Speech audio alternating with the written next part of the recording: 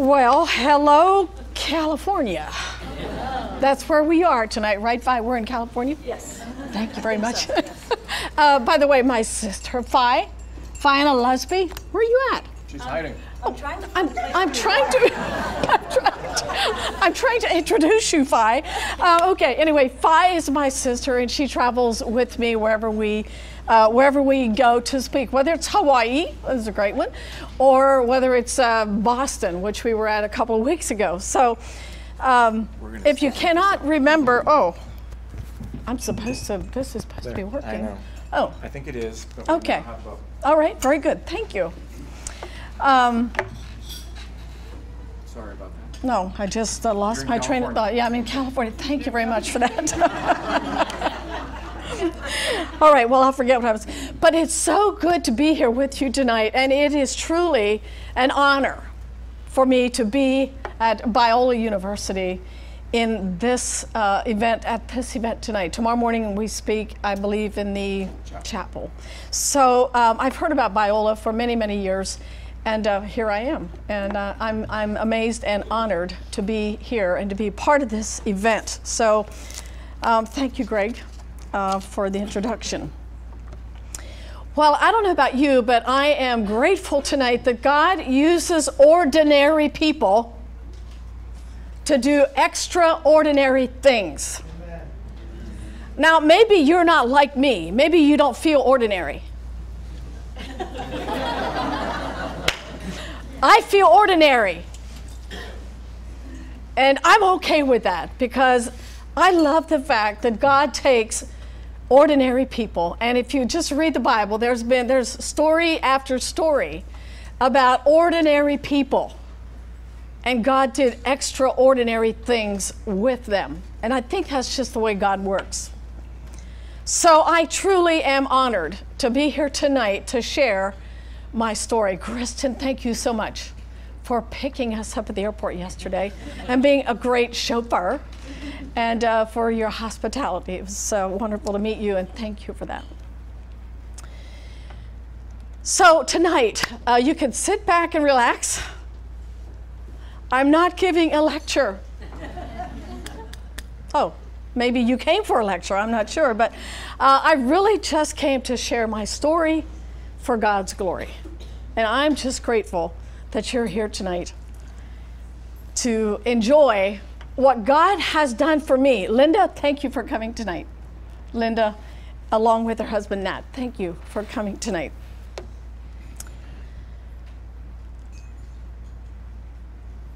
Psalm 40, verse 1 through 3. This is my testimony.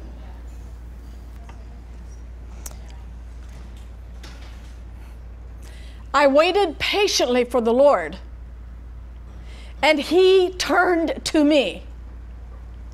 And then he lifted me up out of a slimy pit, out of the mud and the mire, and he placed my feet upon a rock. And he gave me a firm foundation to stand upon. And then he put a new song in my heart, a song of praise. Many will see and fear and put their trust in him. My story for God's glory. There's a line in Ecclesiastes that says, there is nothing new under the sun. And I was thinking about that on my way out today, and I thought, that's true. But the day that you were born, something new happened. There is no one on planet Earth from the beginning of time until tonight that has your DNA.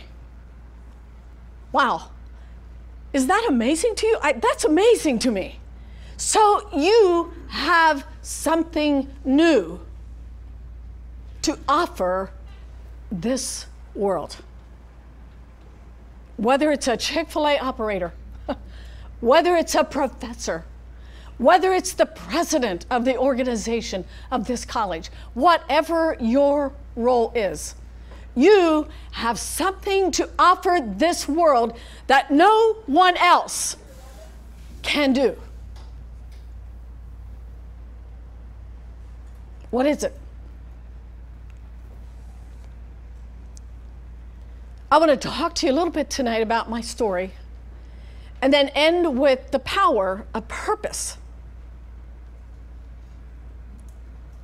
You were created for a very specific purpose. There are lots of things that will happen to you in your life that may derail you. I know. But I'm here tonight to share with you how God took me from a broken heart, a broken place, shattered dreams, and He truly set my feet upon a rock.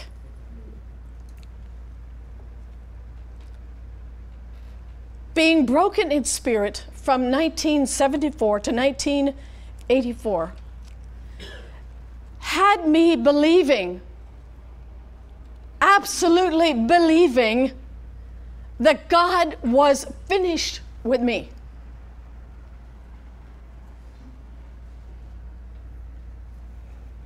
That I would be of no value to God or His kingdom or His people.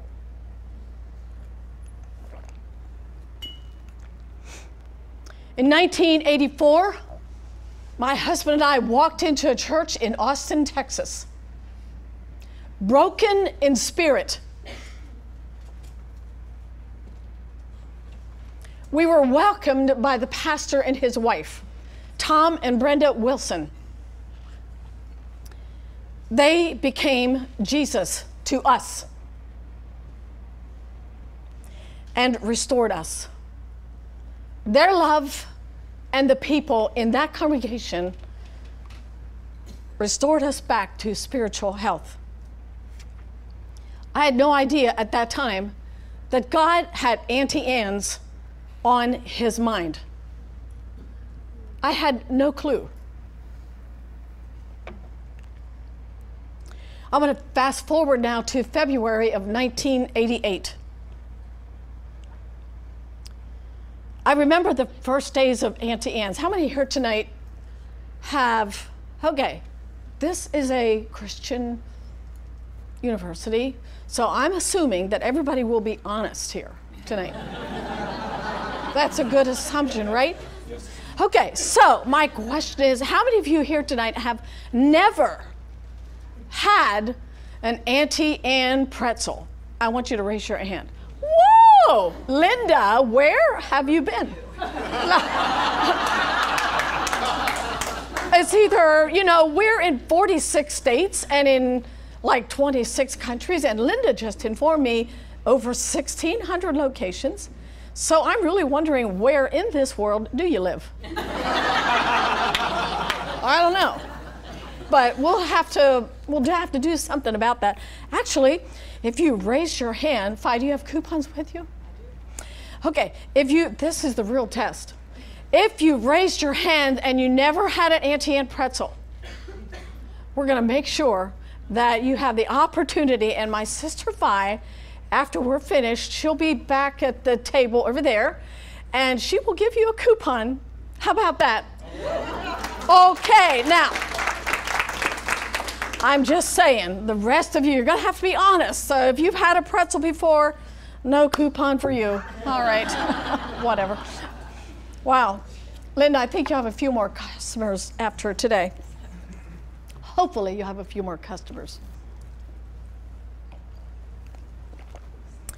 The first day of Auntie Anne's really it was a new day for me, but it became my new normal. The purpose that we went into business was, it made Auntie Anne's an unstoppable force.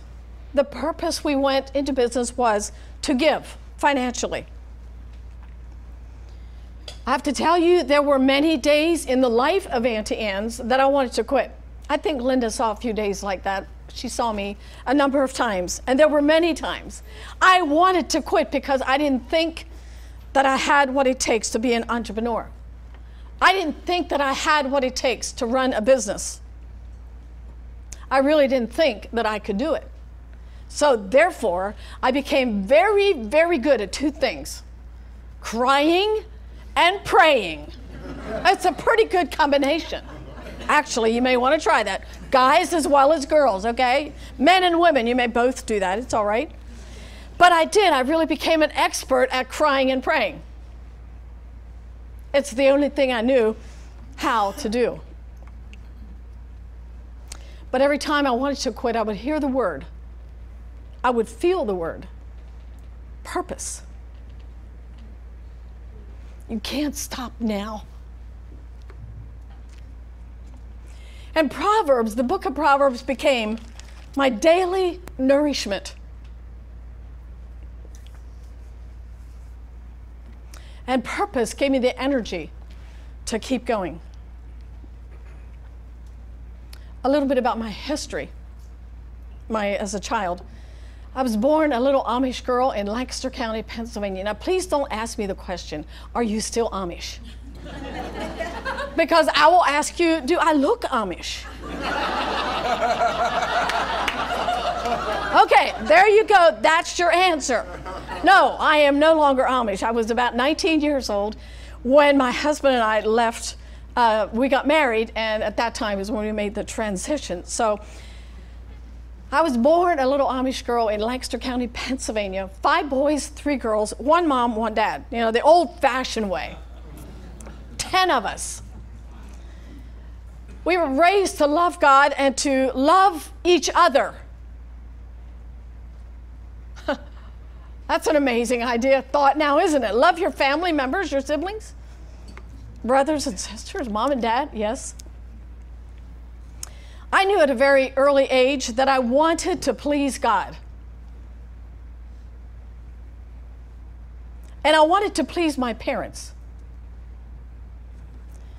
I really didn't understand that God had a specific purpose for me, but I had a very real sense that I wanted to serve Him. Faith was a part of our everyday life on the farm, and I accepted Christ at the age of 12. Mom and Dad taught us many things on the farm, simple things. Work hard. I said, work hard. My dad lived in an era that I believe was like the task-oriented era. It's like, you got a job to do whatever it takes to get it done and do it well. Task-oriented. Today, we live in a very different era. It's the time-oriented. I mean, employers, business owners, when you hire somebody, what is one of the first questions they ask? Excuse me, how soon could I have my first vacation? How many perks do I have if I come to work for you? Do I have 30 hours or do I have to work 40? Time-oriented. That's the world in which we live. A big shift from task-oriented to time-oriented. My dad said to work hard. We hear the line a lot today, work smarter. My dad made me believe if I work hard, I am smart. Yeah, some of you get that. Thank you very much. They taught us how to work together as a family. The team approach. Be kind to each other. My mom said every day, all 8 of us heard this every day, right, Fi? Little children, love each other. Do not give each other pain. When one speaks to you in anger, do not answer them again. Be kind to each other. Every day we heard that. I believe that one of the greatest lessons I learned on the farm was to persevere. I have my own definition of what that actually means. I think it simply means you do what you don't feel like doing. You do it anyway. I believe that a successful entrepreneur is someone who will do something that other people don't feel like doing. Would you agree? Some of you understand that. Well, I did lots of persevering on the farm. It's where I learned to develop the love for baking. At the age of 12, I would make 60 or 70 pies and cakes by myself in the basement of our old farmhouse in a big old pizza oven. And I'd walk down there, wipe the tears from my eyes because I did not want to do that. My mom and dad would come home from market that night, and my dad was so proud, and he would tell every customer, my daughter made those pies, my daughter made those cakes.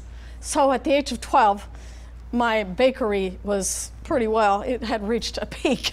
Like I can sell my wares, my goods, my baked goods. And my dad was proud of me. There was something about all of that that really set the pace for me. I married a hardworking young Amish man. And together we set out to fulfill our dreams. I really thought I hit the jackpot the day I married Jonas Beiler. Now, with a name like Jonas Beiler, you know that he was Amish. It's just, you don't have to wonder. Yes, he was Amish. We were young, we were innocent, and filled with love for each other and for God. And we were living our dream. As a young Amish girl, all I ever wanted in life was my very own family.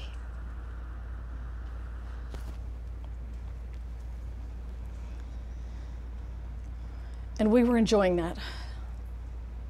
I have to tell you, though, 46 years of being married to this man, September the 14th, we celebrate our 46 years. He's not quite as tall. His last doctor checkup, he's a ½ inch shorter. His hair is not so dark. But he's still really handsome. And I still believe I hit the jackpot the day I married Jonas Beiler. God gave me more than I deserved.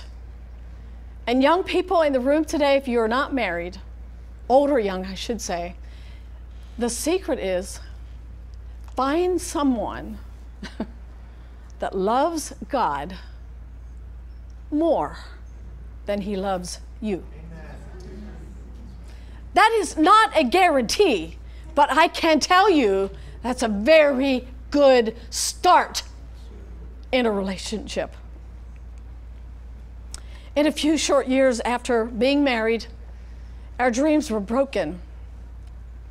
Our 19-month-old little girl, Angela, was killed in a tragic farm accident as she was walking from our little double-wide trailer to my mom and dad's house just up the lane. It was during that time that she was run over by a bobcat, which my sister was driving at the time, and she was killed instantly. It changed my life. It changed my whole life, that moment. My grief was too deep for words. And I began to withdraw into a place of silence. My husband and I drifted apart, and we simply could not communicate or connect ever again after that. There may as well have been the Great Wall of China between us. It was impossible to connect. This took me into a great, deep depression. And based on that, I went to our pastor, who we thought was a good man, at that time. And I walked into his office that Monday morning, about 5 months after our daughter was killed. And as I left his office, he seduced me, and I stayed in an abusive relationship for 6 long years. When I say that, I am immediately remember those years. But I also think about immediately, wow, that was my life, but this is my life today. The grief that I experienced with Angela, as deep as that was, the abuse took me to the abyss of hell, of despair, of darkness, of guilt, of suicide. And that's when I began to feel like life was over for me. I began to experience pain, blame, and shame for over 25 years, living in depression. I thought I was going to choke to death spiritually and physically. So that's why I say today, I'm standing here in this place because of the power of grace and one good man, Jesus and Jonas. And today, I can walk with both of them. It's amazing to me to be able to say that to you tonight. I'm grateful that they saved my life. I didn't realize at that time, but I've discovered many years later, as was said earlier, out of our pain, our purpose was born. Through our tragedy, Jonas and I began to put our life back together again with the help of marriage counseling. And Jonas decided, this is exciting.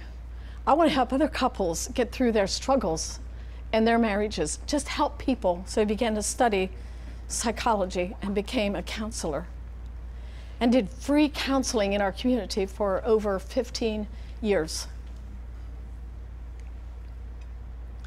When he started counseling, and he was doing it as a free service, that meant one thing for me. I needed to go to work and make the dough. The pretzel dough, that is. My decision to go to work was not based on was based on our financial need and not on a smart business plan. I went to work because we had a need. My journey became Auntie Anne's and corporate America. From a housewife to corporate America almost overnight. Auntie Anne's is simply a modern day business miracle. A miracle, something that defies the odds. I knew nothing about business, but I was about to find out. Auntie Anne started in 1988.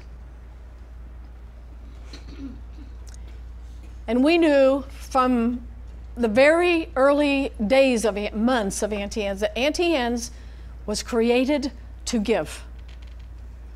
God wanted to use Auntie Anne's as a vehicle for missions.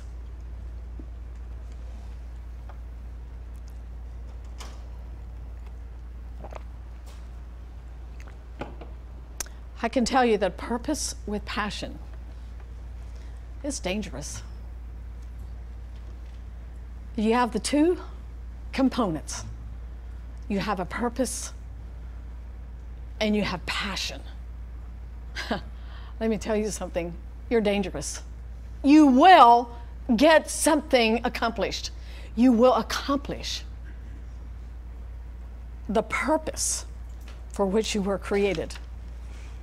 Purpose is defined as the object toward which one strives, to intend or resolve to perform or accomplish a result that is desired. It's determination or resolution. I'm here to tell you tonight that when you discover your purpose, you will encounter obstacles. Guaranteed. I don't know if I have time to share. I don't know where I'm at with time. I think that two years ago, I want to give you an illustration of what I mean by purpose. We were in Ethiopia, my sister Fi and I. And one day we went out to see the stick women. And they say there's about maybe 4,000 or 5,000 stick women in Ethiopia. They're in a very small pocket right out of Addis Ababa. So we went to see the stick women. As we're driving up 3 Mile Hill, we get to the top and we see women loaded down, burdened down with a bundle of sticks on their back, 10 to 12 feet in diameter and over 100 pounds in weight. So you look at these women and you're thinking, how can they do this? They're bent over like this, carrying this 100-pound round, tied together bundle of sticks. Their shoes are worn out. They were in sandals or some kind of a flat shoe that there's nothing left to the shoe. Their purpose is to get to the top of the mountain every morning for 60 cents a day to feed their children. I said, when you know what your purpose is, you will encounter obstacles. Their obstacles were sticks in a bundle 10 feet or 12 feet in diameter, 100 pounds in weight on their back, small in stature, shoes that were worn out, up a 3 Mile hill and down the same day. Others saw them as second-class citizens and would make fun of them. They pressed on, and they press on every day because they know what their purpose is: to feed their children. That may be extreme, but that's a very good description of purpose. And they did all of that with a smile on their face. Unbelievable. Find your purpose, but expect obstacles. 3 things that I did not have when I started Auntie Anne's, and the obstacles that I had to overcome. There were many, but 3 things in particular: education, formal education, capital, and a business plan. Huh? Okay, thank you. Yeah, you're still awake. You're with me. Good, thank you. I think that if I'd gone to college, they would have taught me those are 3 very important components. Formal education, capital, and a business plan. I'm not a dropout, so don't, really, it's okay. I'm not a dropout. I went through the 8th grade because that's Amish culture. It's what you do.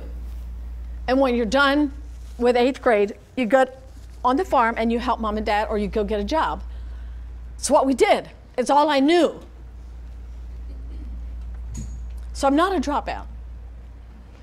At the age of 50, after we started the company, I was 40 when we started Auntie Anne's.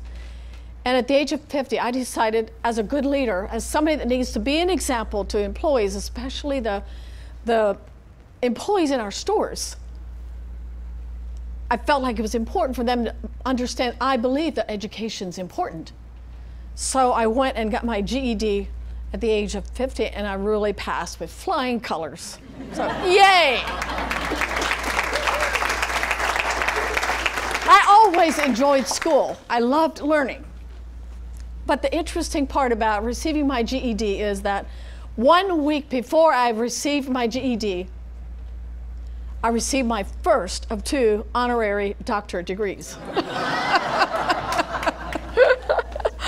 So God has a sense of humor. I said he uses ordinary people to do extraordinary things. We had no capital. We had come back after living in Texas, and we had $25 cash. We moved back from Texas after living there 10 years.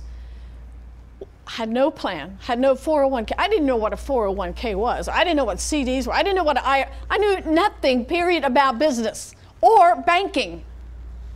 Oh, I mean, I had a checkbook, so I was able to, write checks out, but that's it. We had no money when we came back in 1987, and we had no business plan because we really didn't know that we needed one to start our business. As the company grew, I began to realize the 3 things that I didn't have, I should have had. And I felt intimidated as I made my rounds in the business world. And I became fearful.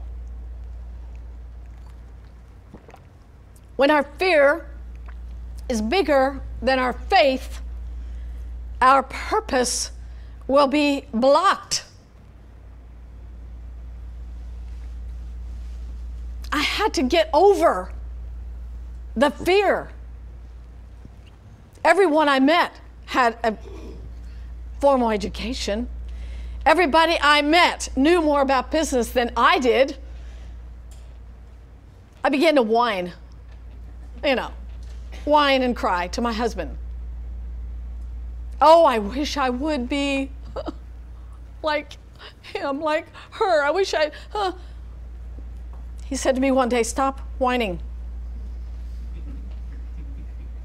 Stop whining. And just be who God made you. That sounds like simple, not too profound, but at the time, it was very important for me to hear those words. We spend a lot of time wishing we were someone else. It's wasted time, wasted energy. Remember, you're the only one with your DNA. You're special. You are unique. There's no one in the world like you. No one. During that time, God took me to the verse in Psalm 32, verse 8. He said, I will instruct you and I will teach you in the way that you should go. Wow. Well, God said that to me. I was like, really? I'll instruct you and I'll teach you in the way that you should go, and I'll counsel you with my eye. And I took him literal.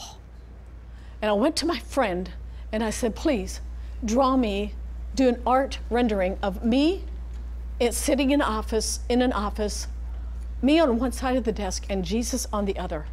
Because I need to remember that. I need to see that. I need to know every single day that he will instruct me and that he'll teach me in the way that I should go. So I had this drawing, it was beautiful, painted. Put it right behind my desk so that whenever anyone came in, they saw the picture. Do you remember that picture, Linda, or no? You do not remember that picture. You may never have been in my office. I didn't invite her to my office. Okay, sorry, Linda. But I decided with that inspiration to stop whining about what I didn't have and focus on what I had. What did I have? What do you have? Wow. It was very clear to me there was 3 things that I had. I had a great purpose. I had great product, and I had great people. And when you focus on what you have, you don't have any time left to think about what you don't have.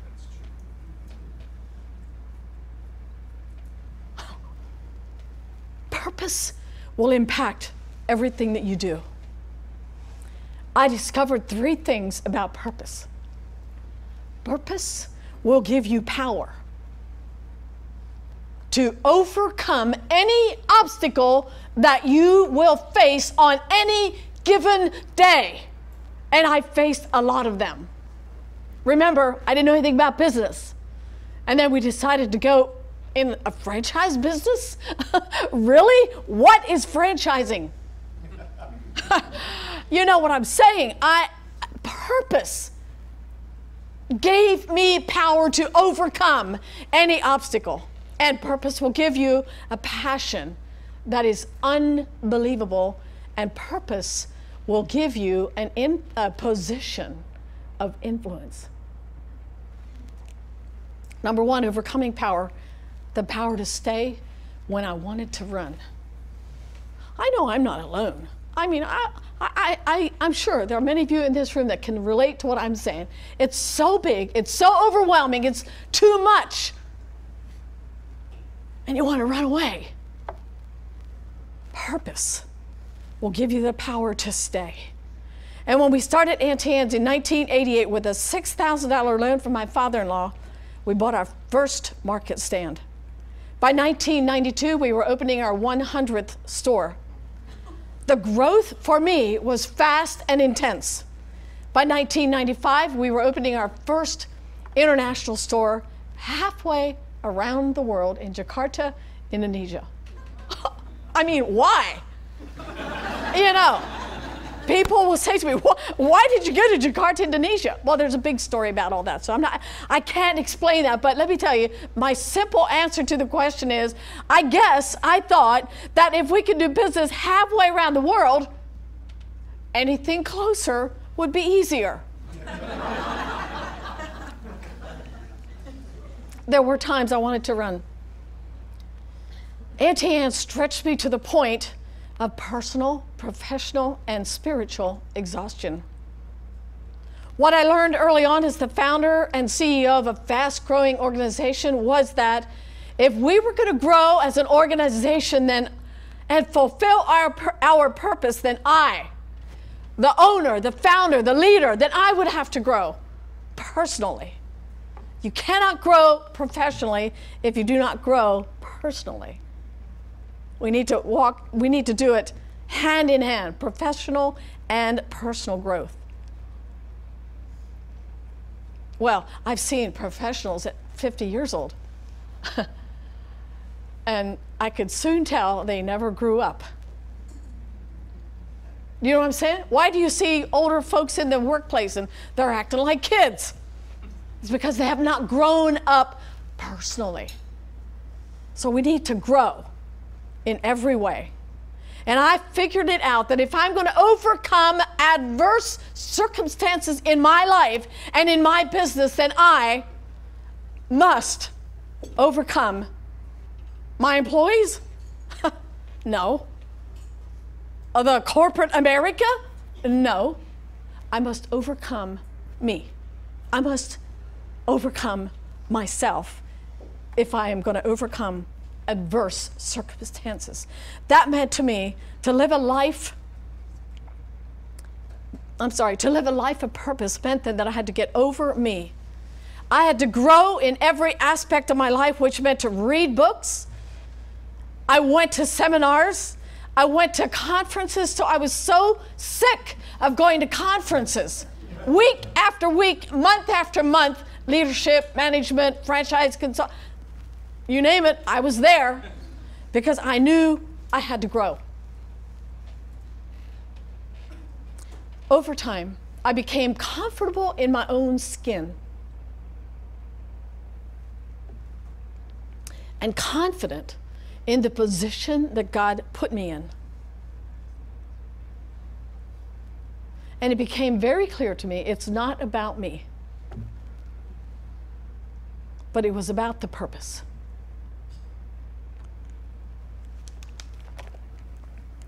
Number two, purpose will give you an unbelievable passion.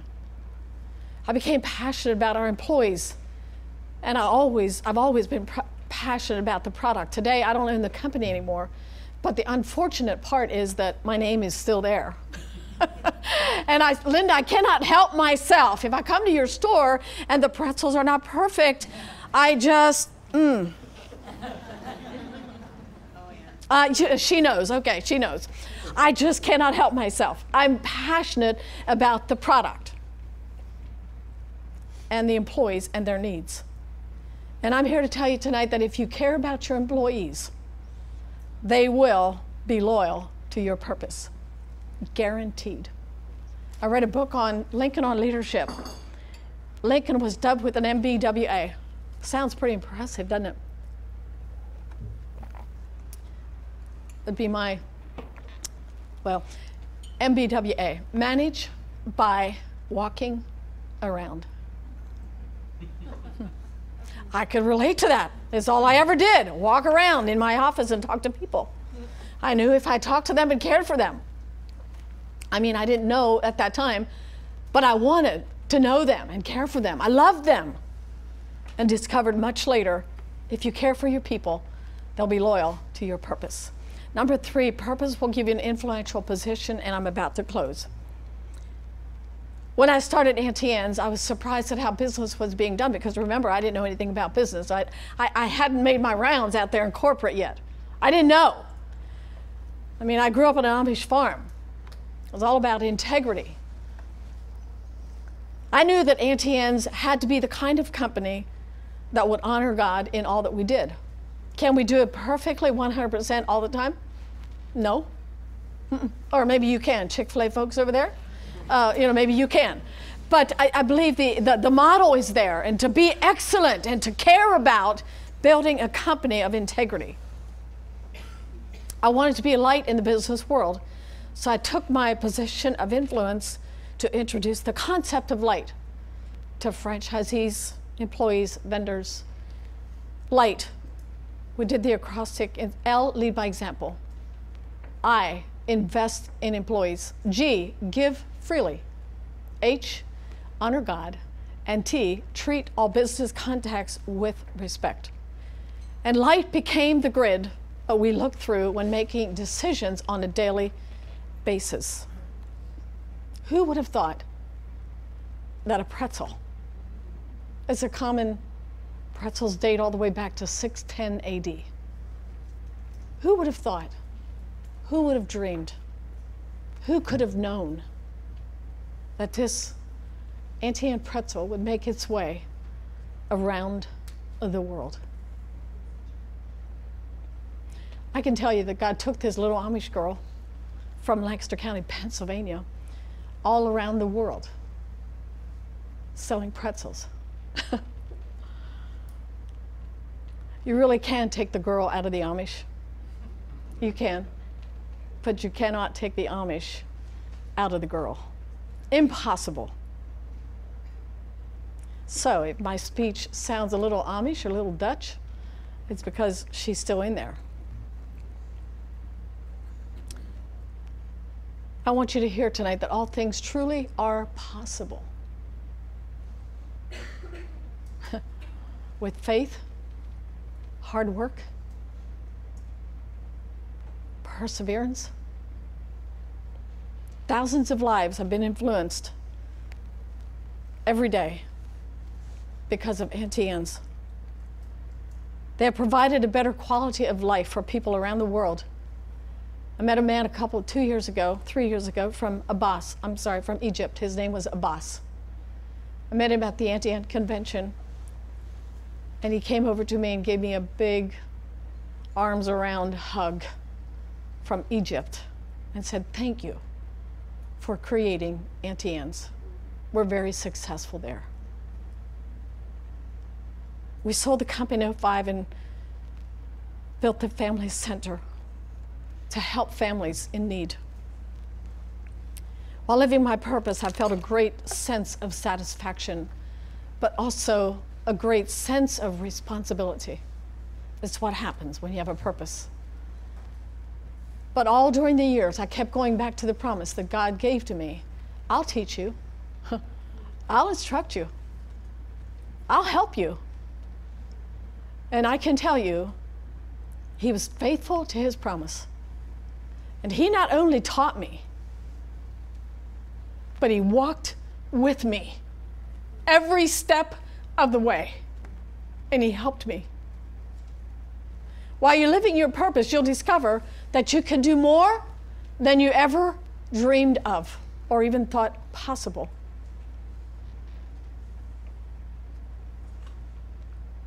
What is your purpose?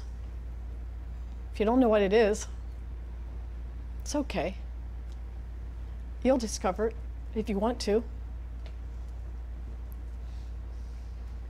Whatever it is, it will carry you through difficult times. It'll help you overcome any obstacle that you face. I know that today's business climate is tough. You know, we still have dreams and ideas and visions about what we want to do. I'm saying you can. You can still do it all. I believe that your purpose is timeless, and no matter what it looks like, what the world looks like, when God makes his purpose clear to you, he will always make a way. He will. In closing, purpose, I can tell you from experience that purpose will give you overcoming power, unbelievable passion, and an influential position. When you live out your purpose, you'll be effective. You'll be effective. And God will be glorified through you. Mother Teresa once said, you don't have to be famous to be effective. You just have to be faithful. Thank you tonight for allowing me to share my story for God's glory. Thank you so much. We hope you enjoyed this message. Biola University offers a variety of biblically centered degree programs, ranging from business to ministry to the arts and sciences. Learn more at biola.edu.